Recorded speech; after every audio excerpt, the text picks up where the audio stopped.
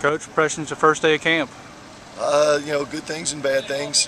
There were some guys I wish would have come back in a little better shape that I'm disappointed in, guys that I feel like we're going to be depending on. So we got extra conditioning with several of them after each workout with Coach Powell. But we had a whole bunch of them that came back in great shape. The offensive line came back in awesome shape. Great leadership by Josh Penton through the summer program. So got a lot of bodies running around, a lot of fast receivers going after the ball. I thought our defensive backs played well.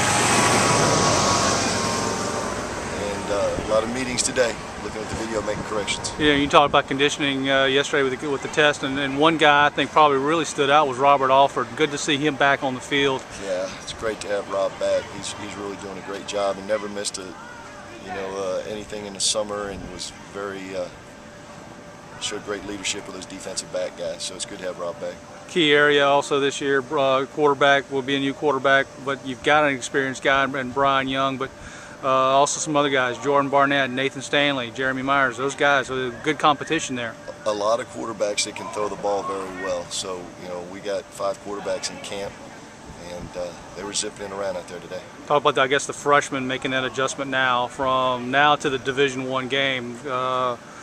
It was funny watching they're talking to the freshmen at dinner last night, and they're going, "Man, Coach, this is a lot different than what I expected." I said, "Yeah, you got to get used to this tempo and this pace and the speed that we're playing the game with."